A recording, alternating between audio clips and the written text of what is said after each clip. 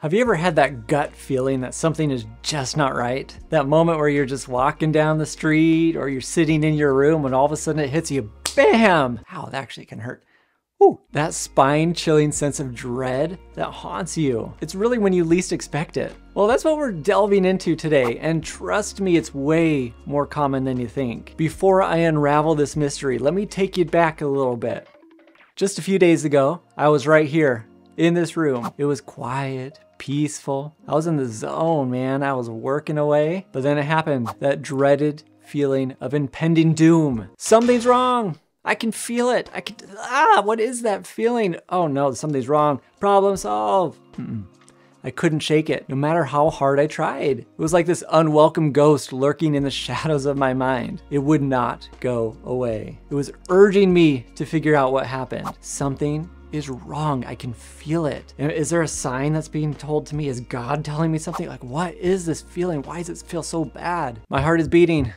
It's just that dreaded feeling of something being wrong. So what's happening? It's our mind's way of sending us a cryptic message. But what I find is it's often a trap. This cryptic message often can't be cracked, which keeps people stuck in this impending doom. It's like background noise, a signal in your brain. It doesn't always warrant a response, but it wants you to respond. In fact, trying to react to it can sometimes lead you down a rabbit hole of just unnecessary stress. This feeling of dread can come out of nowhere. It's almost as if the brain wants you to problem solve something that's not really a problem. So you're creating a problem, trying to problem solve something that's not a problem.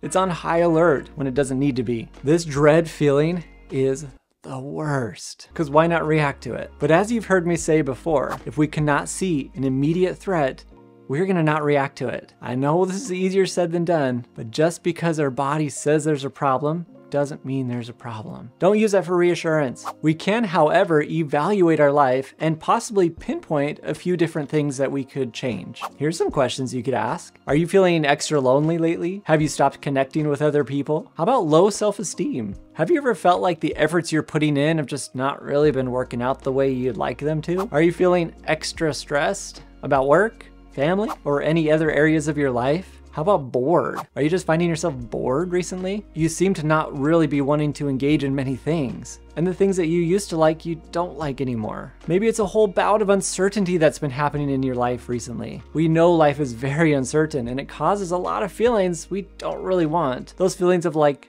just wrong. Something is wrong. There could be some depression in that too. I know we've been taught our whole life, trust our gut.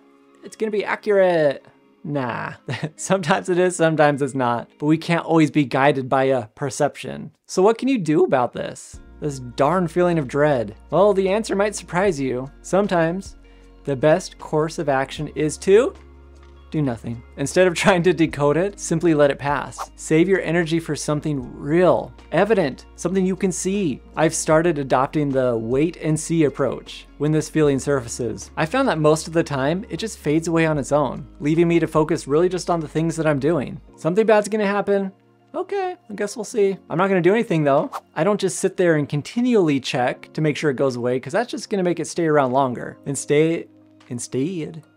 Instead, responding as if I don't care. Cool. Thanks for the thought today, man. If I care about this feeling, it's gonna wanna stay. If I treat it like a false signal, it gradually fades. Ultimately, here's the situation. If you feel like something is wrong, it could be for so many different reasons. It could be a response of tons of anxiety you've had lately. Maybe some poor experiences. Either way, let's teach the brain that you are safe. And the only way to do that is to actually only react when there's a problem. Makes sense, right? So the next time this feeling happens, pretend you are an actor. You have to convince the audience that you simply don't care about this. What would that look like? Would you be saying, wow, man, I love this feeling. I hope it lasts all day. Let me put my feet up and just enjoy this thing. I'll be so sad when this feeling goes away. Oh, dang it.